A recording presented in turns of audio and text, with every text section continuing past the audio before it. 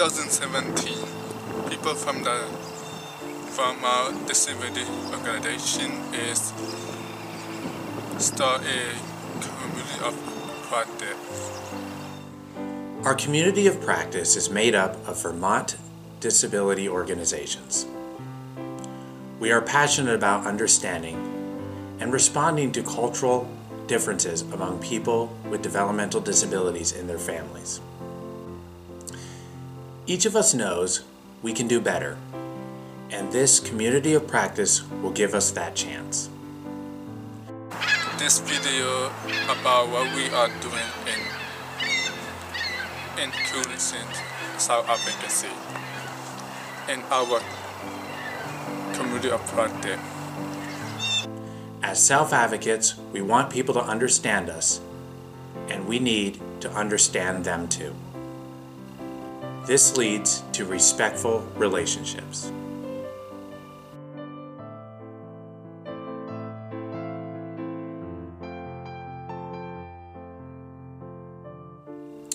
When thinking about equal rights, we must think about who is representing our needs. Let's ask ourselves, is our community of practice made up of equal part? Self-advocates, family members, and representatives from disability organizations? It is important to maintain a balance in voices. Self-advocates have a large stake in how organizations representing our interests handle business. Our thoughts and opinions are important. Who knows us better than we know ourselves? Our community of practice is focused on our lives. And what we need is constantly changing. We need to be at the table, face to face, when people are making plans. We are unique. We are not all the same. We need to be included so we can live life in our own way. This is an important opportunity for us to speak up and have people listen. We need to get respect for our right to be the ones who communicate our needs. We may need support, but give us a chance to be leaders. People often think of diversity as race and gender and religion. Sometimes people miss ability as a part of diversity. Having self-advocates on your COP shows by example how inclusion is done when it comes to cultural and linguistic competence. Let's ask ourselves, why is nothing about us without us such a radical concept? We must challenge ableism.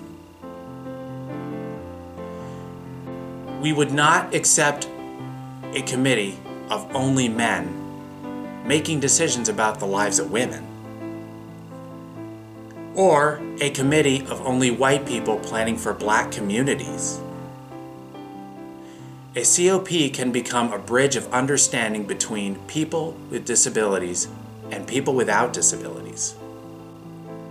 When we are working together, we are learning from each other, and we are closer to realizing the goals of our COP.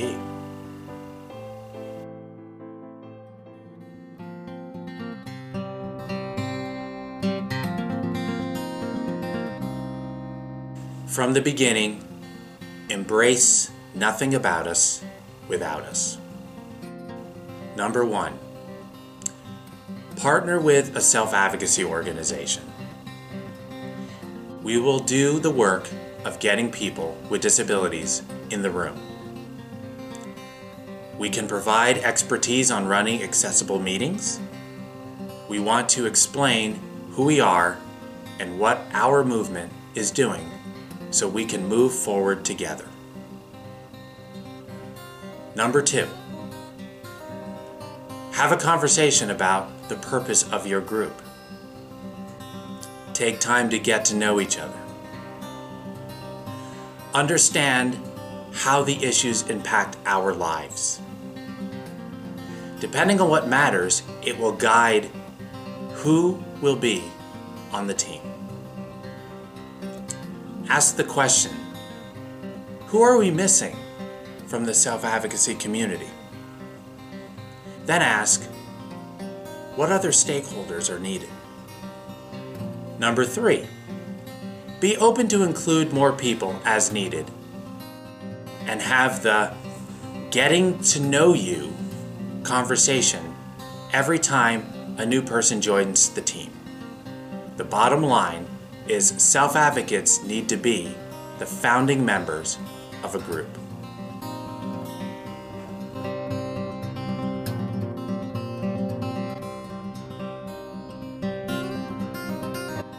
As you plan meetings, keep access and inclusion at the top of your priorities. We need information ahead of time. It should be in plain language. For lengthy documents, give us an executive summary. Offer to meet with us ahead of time. Let us know any questions you might ask during the meeting. It might be hard for some people to quickly come up with answers to even basic questions. Support us to think about what we want to say. Help us understand complex ideas by breaking it down into smaller parts and using concrete examples. During the meeting, speak directly to us, not a support person or companion. Be clear about the purpose of the meeting. Present information in multiple ways. For example, have an agenda available, printed, projected on a screen, and read aloud. Avoid using jargon and acronyms. Allow enough time during meetings to process information. Check in throughout the meeting to make sure everyone knows what is going on. And even when you think you were clear, be open to still checking in with us after a meeting. Find out if we are feeling included and ask what can be done to improve our participation.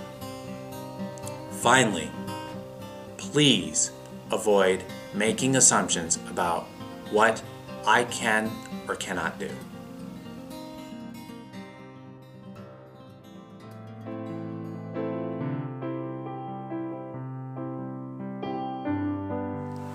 This is our message to make the future better. Inclusions are something that need to come from the heart.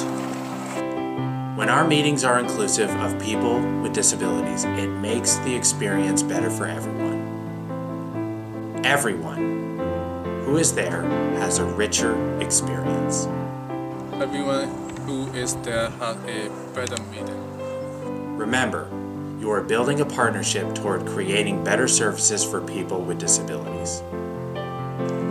You will get great ideas. You will get meaningful input and ideas.